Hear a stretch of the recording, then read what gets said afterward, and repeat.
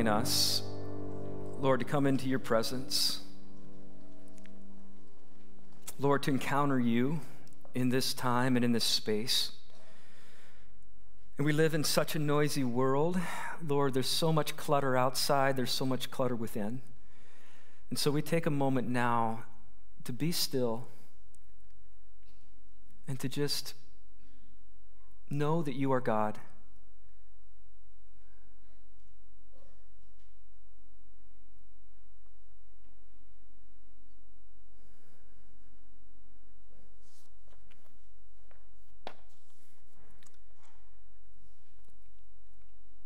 Heavenly Father, I pray that you would speak today and that you would open not just our ears, but our minds and our hearts, and that the words of my mouth and the meditations of our hearts together would be pleasing in your sight. It's in Jesus' name we pray. Amen. When the tears came, they came so suddenly that they completely caught me by surprise. It was after a leadership team meeting in the church that I had served previously, and one of the elders, who is also a dear friend of mine, his name is Pat, hung around afterwards, and he asked me this question. He said, "Brian, how are you doing? How are you really doing?" And I think it was that question in that moment, this is what caught me by surprise, is that question just kind of had a way of uncorking for me all of these pent-up emotions that I thought I had stuffed down inside and locked in a vault. And suddenly those emotions just came out with force like a tidal wave. And in a rare moment of vulnerability, I shared with my friend, I said, things are going well in the church, but Pat, I got to be honest with you, I'm dying inside. I said, my marriage is struggling. Tammy and I just feel like we're not connecting. We're in the trenches of trying to raise 2 small children. I feel like I'm working all the time and that I'm trying to please everybody and I can't do it. And I said, inside, I feel, if I'm honest, I feel angry and I feel resentful. Here I'm trying to help everybody else experience God's presence, and yet I'm not experiencing God's presence in my personal life. God seems so far away. And then I shared with them that I had actually kind of thought about maybe it was even time for me to resign, and maybe I needed to look for a different church. And in my worst moments, I think I was at a place where I was so discouraged that I wondered if I just needed to walk away from ministry and do something else altogether. My friend listened empathetically, and he spoke some kind words. I can't remember exactly what he said, but there was tenderness in his words. And then he prayed with me. And in that moment, it felt good to be able to finally kind of take off the mask and to be honest about how I was really doing. But I have to tell you, the next day I got up and I had what Brené Brown calls a vulnerability hangover. I don't know if that's ever happened to you too, but I thought, oh my goodness, did I share too much? What's my friend going to think of me?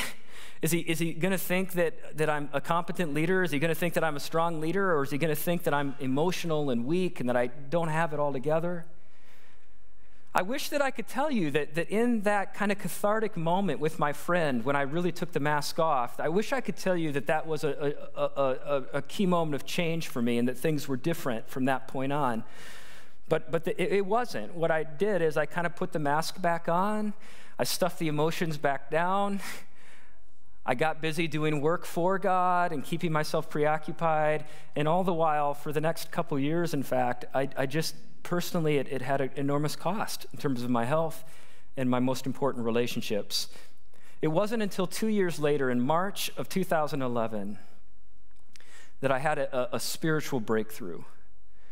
And I was at a retreat, a faith-walking retreat was the name of it, down in Houston, Texas, with about 30 other pastors. And it was at this retreat where I think one of the things that happened is that I had a couple days where I finally got to slow down and really get present to God and to myself, to get honest with God and myself and with others, to take off the mask and not put it back on, but to kind of risk being vulnerable. And what was so significant about that experience for me is that I think for the first time, I really was able to kind of do some of this inward work of looking at what was going on inside of me. And I became painfully aware that I was doing the work of God in the world at a pace that was destroying the work of God in me. I was doing the work of God in the world at a pace that was destroying the work of God in my marriage, and some of my other key relationships, even impacting my relationship with God. And I remember writing in my journal at that time, I cannot keep doing this. Something needs to change. But here's the thing, is that I think that for so long, I thought that what needed to change was out here, right? If I could just somehow change the expectations in the congregation, if I could somehow, if I could change Tammy, because she needed all the fixing, right? Then the marriage would be better. If I could somehow kind of get the staff to do what I wanted them to do, then things would be better. It was all of this stuff out here that needed to change. And what the Holy Spirit showed to me is that while there are certainly external things that impact us, I mean, that's the way that living systems work, right? But the deep change that needed to happen wasn't out here, it was in here. It was in me. I was the greatest obstacle to my own flourishing. Nobody else was. Nothing else was. I believe that. I believe that when we find ourselves stuck, when we find ourselves frustrated, when we find ourselves just kind of hitting the wall, that really, when it comes down to it, we are the greatest obstacles to our flourishing. That we get in our own way. And as I was able to be honest about that and allow God to begin this work of deep transformation within me, I mean, it's had deep impact on my life, my ministry, all of my relationships. I'm still growing, I'm still learning, and it's so easy to fall back into these patterns. But today, we're beginning a 8-week sermon series that we're calling Beneath the Surface. And this is an opportunity. I'm so excited about this because I've seen how this kind of work has made a difference in my life. And I'm excited about inviting you into this journey because I think that if you are open to it and if you're willing to engage, that God could use this series to do some deep transformation in your own life and to bring health and healing to all of your relationships. It's kind of like this iceberg, right? I mean, you've seen this picture or a version of this picture before, and imagine your life as this iceberg, and 10%, right, of the iceberg is visible, but 90% of it is beneath the surface. It's hidden. And I think that this is true when it comes to our lives, and so often the way that we do discipleship is that it's that 10% that's visible, and this is the part that we often like to control. It's the part that has to kind of do with our image or the way that we want others to see us. I think this is the way we tend to show up in public and so often in church. In fact, I think that church is one of the places where we're best at putting on the masks and at hiding and doing everything we can to make it look like we've got our lives and our families all put together. But it's the 90% beneath the surface, and what I want to suggest to you today is that the place that we're getting stuck and the place where God wants to bring his greatest healing and transformation is in that 90% beneath. I mean, even if we've begun to dip beneath the surface, and maybe we're trying to address issues in our life, doing things like Bible studies and practices like prayer and small groups and using your gifts to serve, those are all wonderful things and important things. But God wants to do a deep work of transformation in our lives. And the place where we are stuck is that deep place where we don't know what we don't know. That's why we're stuck. And the only way that we're able to kind of gain clarity on what needs to be healed and transformed from within is if we allow the Holy Spirit to shine his light in those places, which requires honesty and openness and the willingness to get beneath the surface. The way that we're going to engage the series together is we're actually going to be using a book by Peter Scazzaro called Emotionally Healthy Spirituality. I know a number of you have already picked up this book. Each Sunday, we're going to engage some of the core content in each of these chapters. Scazzero lays out for us really 7 kind of critical pathways by which to experience what he calls emotionally healthy spirituality. And so each Sunday we're gonna engage those together. But I want to talk just a little bit as a way of kind of setting this up for us. I mean, this phrase, emotionally healthy spirituality, what does that mean? And what Scazzero wants to do is he wants to combine these 2 things, emotional health and spiritual maturity. What is emotional health? When we talk about emotional health really at its heart is about growing in our self-awareness. It's about becoming attentive to what's going on inside of us, about our own emotions, about the way that we function when we feel anxious. It's about the way that we handle conflict or don't or avoid it. It's our default pattern so often with the way we show up in relationship with others. In spiritual maturity, so if emotional health is about growing in self-awareness, spiritual maturity is about growing in our God awareness. It's about deepening in our relationship with God and a deeper kind of trust and obedience that gets beyond just, kind of external religious activities, but it's at this deep place of transformation in the heart. Here's what Scazzero writes, and I want to just put this statement in the space this morning and let it sit with you for a moment. Scazzero says that emotional health and spiritual maturity are inseparable. It is not possible to be spiritually mature while remaining emotionally immature. I want to let those words just hang in the space right now. It is not possible to be spiritually mature while remaining emotionally mature. You see, God has made us to be whole persons in His image.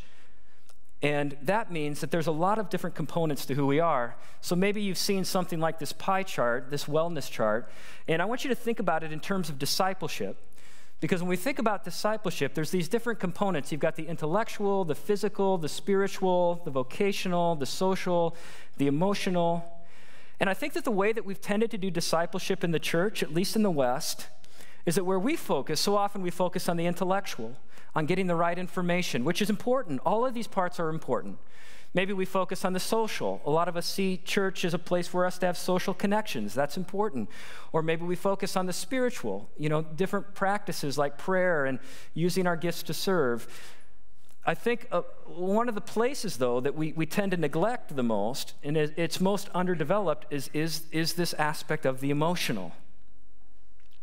And yet this is so important if we're going to really live into God's design, because God created us as emotional beings. Now, some of you already are thinking, what? Is this going to be like one of those touchy-feely sermon series where Pastor Brian's going to make us get into a circle and share our feelings? And you're like, I don't talk about feelings. I don't do emotions. And I would say, yes, you do. It's inescapable. It's the way that you've been created. It's really kind of what do we tend to do with our emotions. And a lot of it is for men, but I don't think it's just men. I don't want to just kind of play to gender stereotypes, but I think for a lot of us, we don't trust our emotions. To engage our emotions feels weak. We feel vulnerable. And I'm just going to ask you that throughout this series, when you begin to feel uncomfortable, you're going to have to make a choice. Are you going to disengage, or are you going to stay engaged with me? And I'm going to ask you to move towards the discomfort and to stay with me and to trust me in this, because if you're willing to do that, I believe that God is going to reveal to you some really significant things. I like the way that this man put it when he was reflecting on his own life. Jay says, I was a Christian for 22 years, but instead of being a 22-year-old Christian, I was a 1-year-old Christian 22 times. I just kept doing the same things over and over and over again. And I think for a lot of us, that's true. And I'm not saying this to make you feel bad, to feel shame. I'm just saying I think this is true for a lot of us. Maybe we've been part of church all our life, but we're still emotional and spiritual infants or adolescents. And God wants us to grow up into the fullness of Christ. This sermon series is an invitation for you to do that, for us to do it together. I want to begin this morning then by getting into the scriptures, and I want to look at an example of somebody who actually, tragically, is a case study of what happens when you are unwilling to go beneath the surface and to grow in emotional health and spiritual maturity.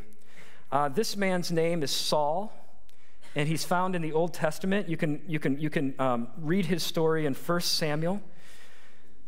Now, Saul was the first king of Israel. Saul was made king because the nation of Israel insisted upon having an earthly king like all of the other nations around them.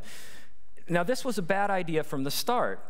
The prophet Samuel, who kind of is a major character in 1 and 2 Samuel, the prophet Samuel comes to them and they want an earthly king, and Samuel says, no, you don't. This is, look at how that's working out for the rest of the nations around you.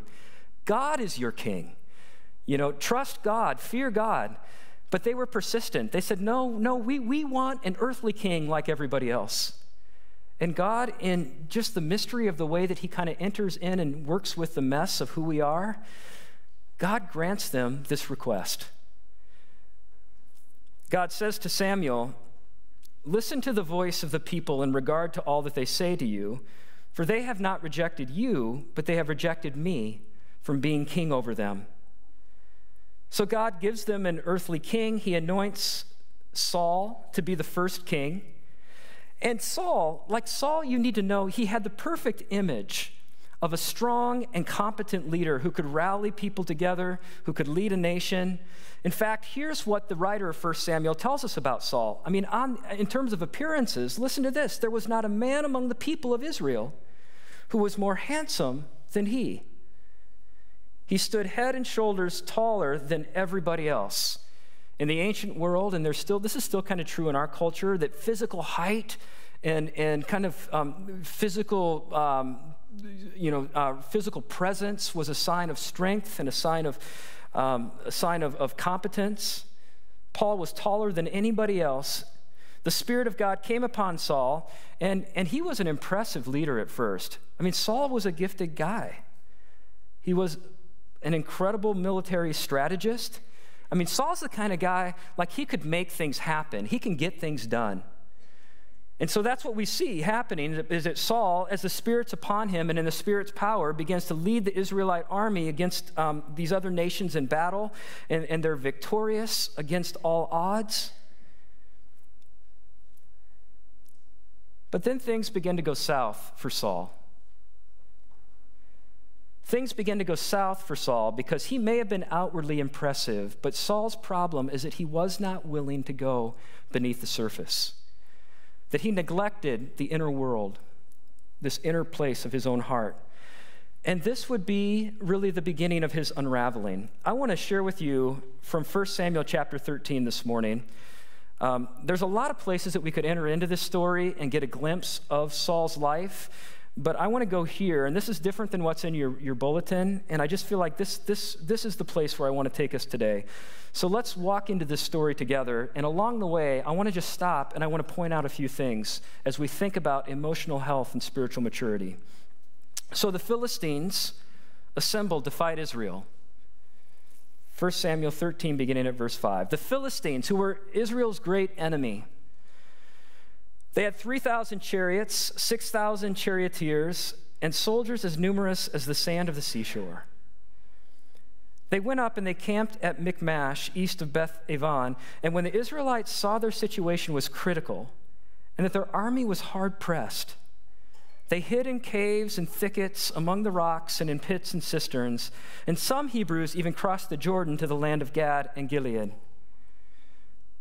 So here you have the Israelites backed up in a corner against the Philistines breathing down their neck. And one of the striking things about this part of the story is that if you were to read a number of the battles that happened previously, explicitly within that story, it talks about how the Spirit of God was with Saul and was with the Israelite army, and they depended upon his strength, and they were energized, and they were courageous, and they fought valiantly. But here we have the Israelites now, instead of being courageous, they find themselves crippled by fear. They go off and they hide. Many of them run away. And it's not just the Israelites who are crippled by their fear and anxiety. Saul himself is crippled by fear and anxiety, but he's not aware of it because he hasn't done this work of looking inside.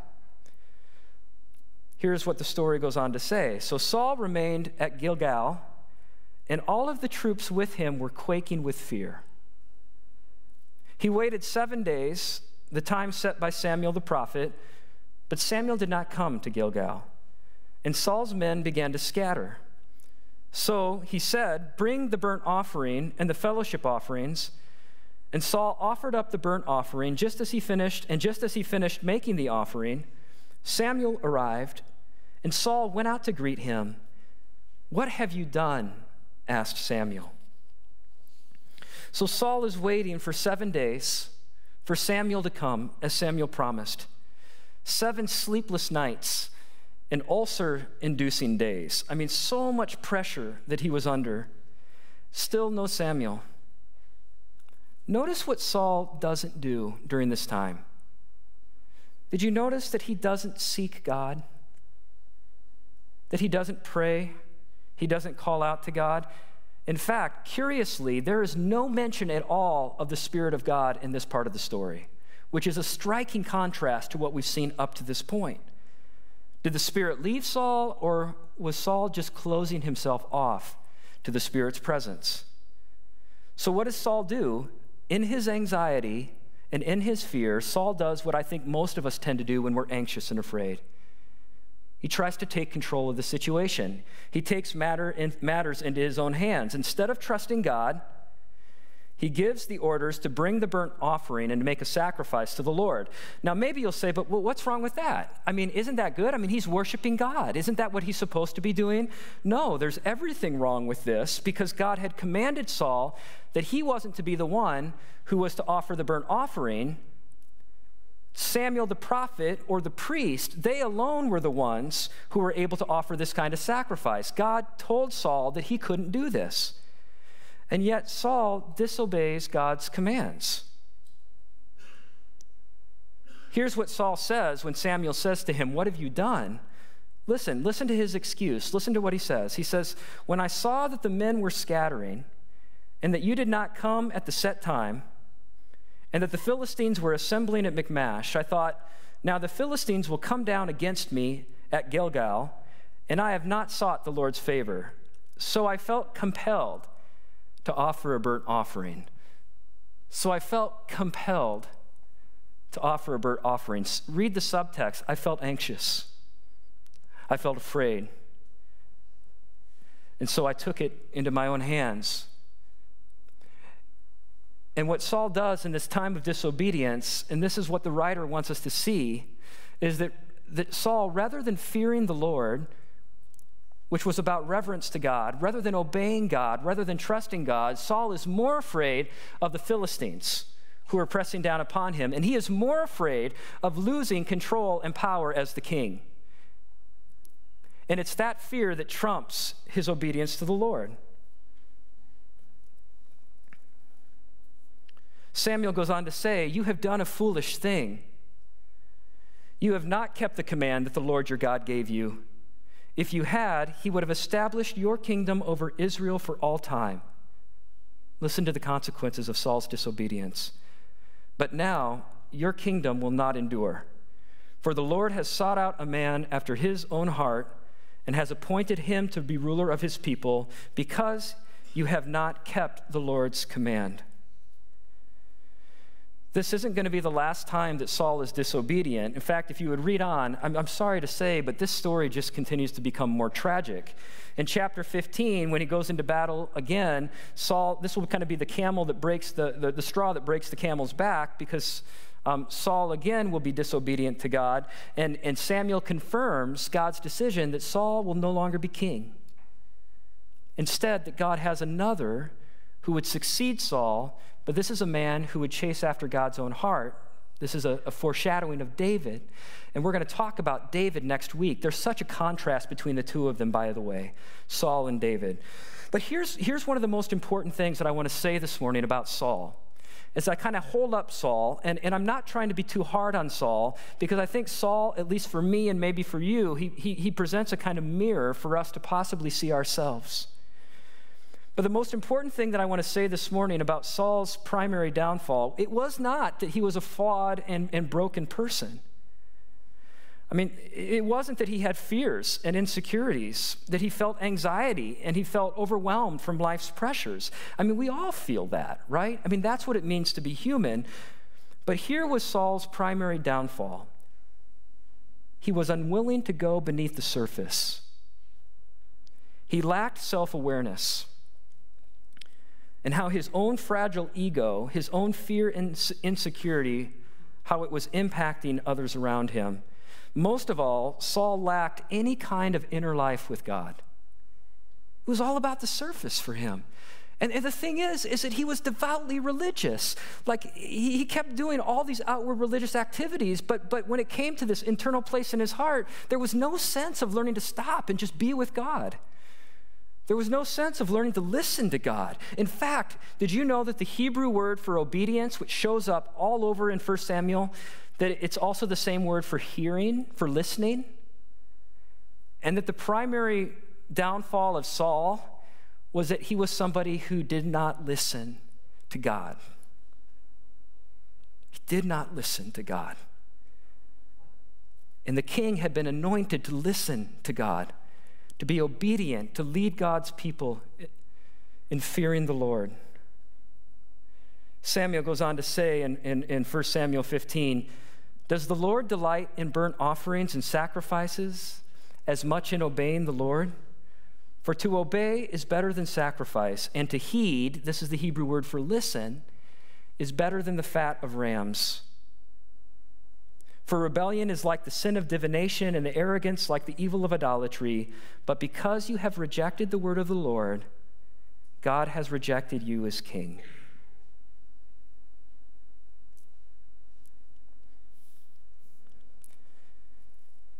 As we begin this journey together then, again, we're going to see such a contrast between Saul and David. But I want to invite you with me to kind of be willing in God's strength to do this hard work of going beneath the surface in your own life. And I think before we can enter in and look at these 7 different pathways that we're going to talk about starting next Sunday, that lead to emotional health and spiritual maturity, I think before we can do that, this morning I want to end with just kind of giving us a little bit of space to do a spiritual and emotional physical. And to look at some of the symptoms that may be clues for us in terms of where God wants to do some of his deep work in us. Now, eventually, we want to get beyond the symptoms, but the symptoms can be a place where we can start.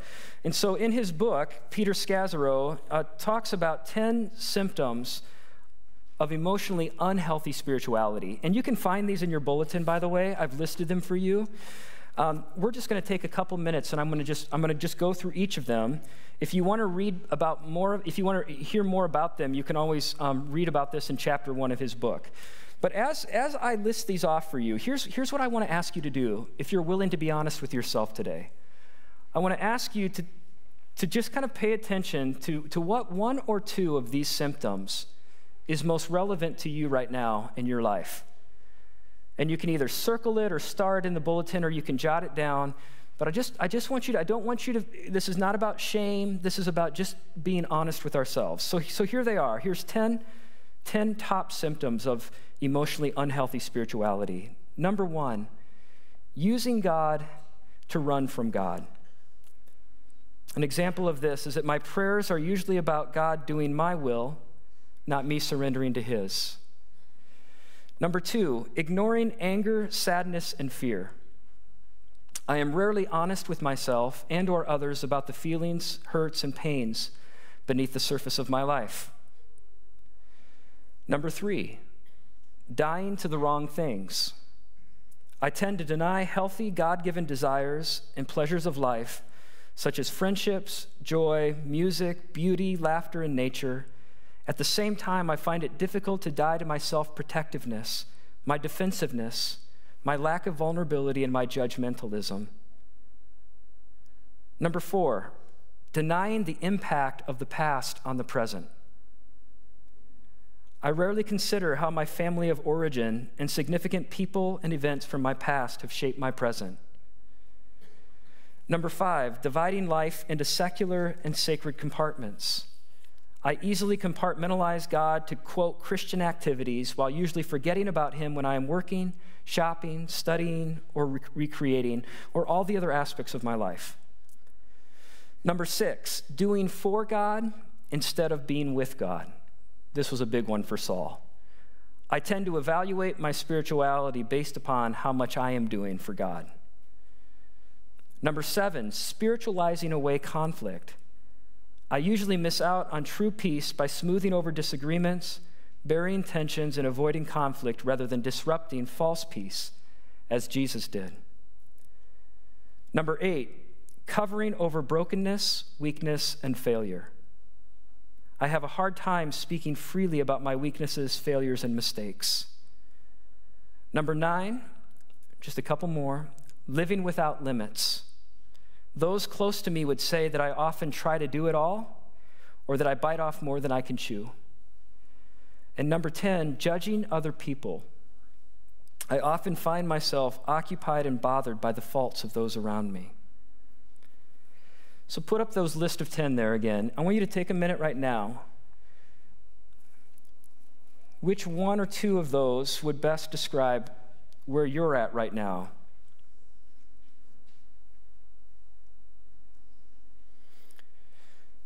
Now, maybe you're looking at all of them and saying, actually all of those in some ways could describe me. I know I often feel that way when I look at it. Here's the last thing I want to say this morning, though. I think one of the greatest challenges for us in terms of doing this work, and even right now of getting honest about these things, is that so quickly that shame voice turns up its volume. And I think we tend to live in a culture of guilt and shame, and I want to make a distinction to you this morning as we do this work together. There's a difference between the conviction of the Holy Spirit, and the Holy Spirit convicts us and wants us to see areas of our life where God wants to heal us and grow us.